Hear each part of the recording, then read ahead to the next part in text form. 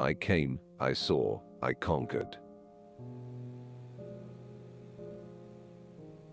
In the end, it is impossible not to become what others believe you are.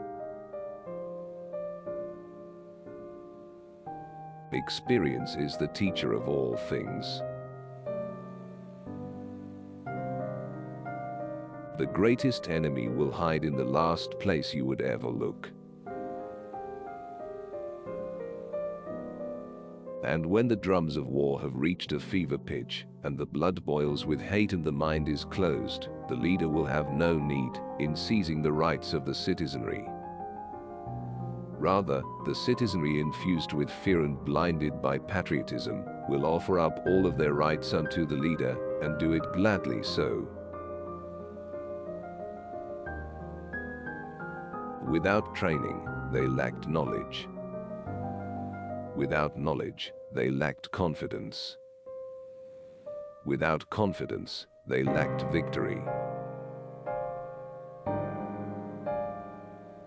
Men in general are quick to believe that which they wish to be true. No one is so brave that he is not disturbed by something unexpected. If you must break the law, do it to seize power. In all other cases, observe it. It is better to create than to learn. Creating is the essence of life.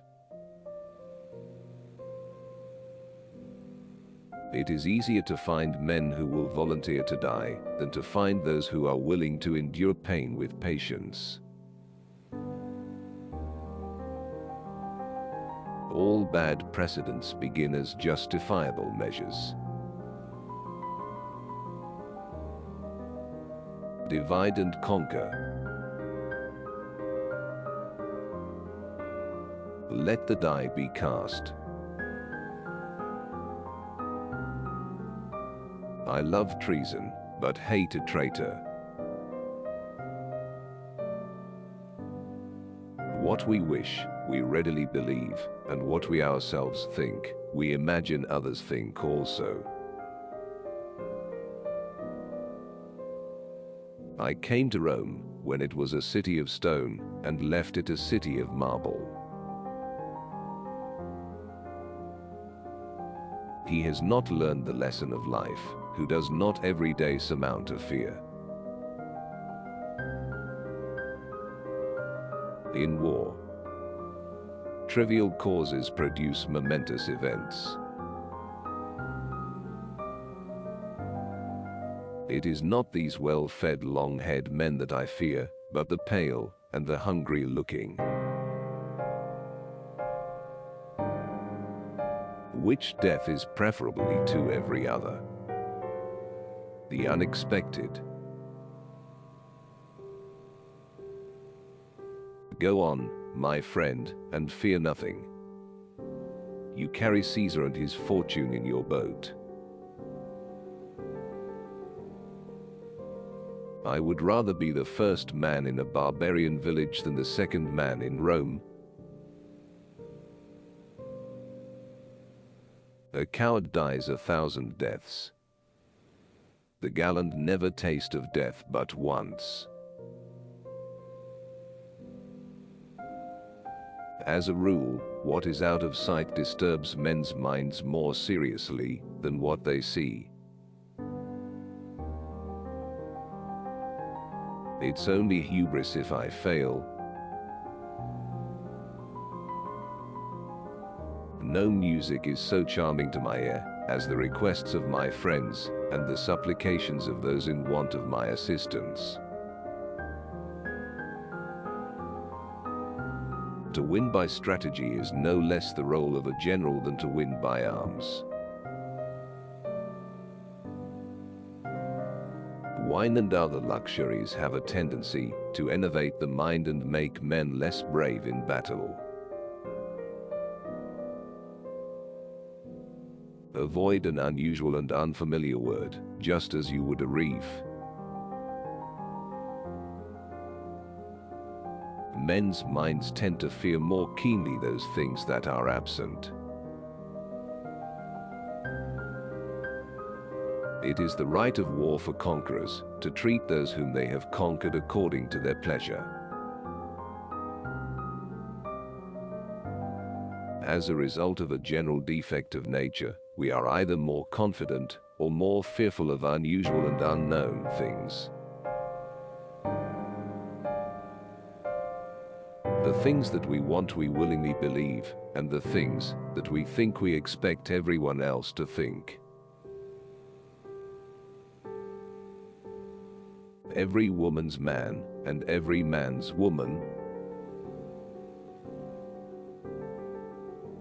Fortune, which has a great deal of power in other matters, but especially in war, can bring about great changes in a situation through very slight forces. I am going to Spain to fight an army without a general, and thence to the east to fight a general without an army. Beer, a high and mighty liquor. Human nature is universally imbued with a desire for liberty and a hatred for servitude. I believe that the members of my family must be as free from suspicion as from actual crime. Set honor in one eye and death in the other, and I will look on both indifferently. I love the name of honor more than I fear death. Arms and laws do not flourish together. The Celts were fearless warriors because they wished to inculcate this as one of their leading tenet. That souls do not become extinct, but pass after death from one body to another. The difference between a republic and an empire is the loyalty of one's army. He conquers twice, who shows mercy to the conquered. If I fail, it is only because I have too much pride and ambition. I have lived long enough both in years and in accomplishments.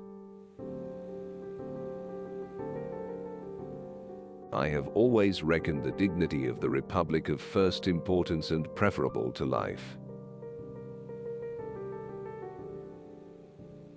I have lived long enough to satisfy both nature and glory. Men freely believe that which they desire. I am prepared to resort to anything, to submit to anything, for the sake of the Commonwealth.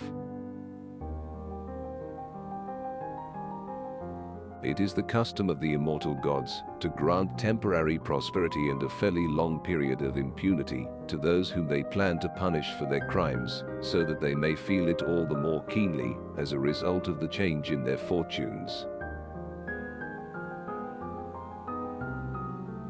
Bid me run, and I will strive with things impossible.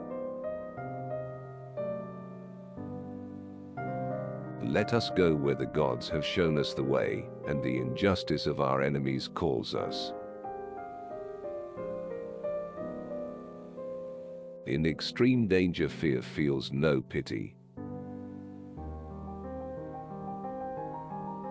It is better to suffer once than to be in perpetual apprehension.